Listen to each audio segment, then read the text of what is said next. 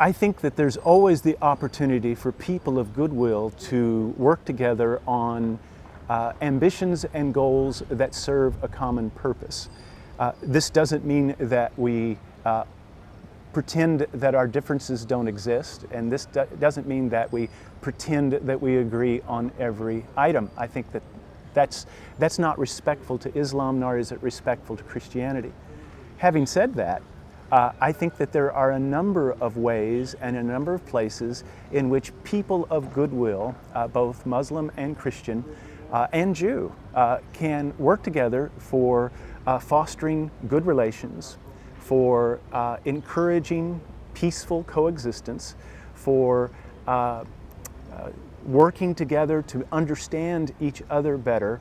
I think these are all things that, as we work together, can hopefully provide an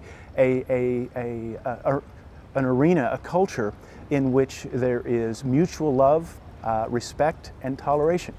I think for these reasons, I am hopeful whenever I meet, as I have in this trip, such gracious and warm Muslim friends who very clearly have respect and tolerance towards other religions.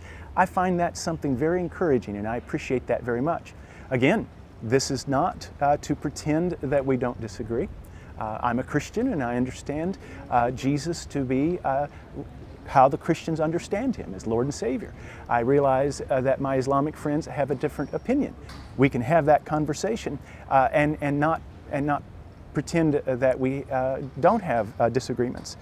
But it is in this environment in which we understand each other better and understand each other well that it enables us to live together in a very positive way that makes advances in terms of building a culture and building societies in which people can live together peaceably, without bigotry, without hatred, and without fear. Now that's something I think we can all support.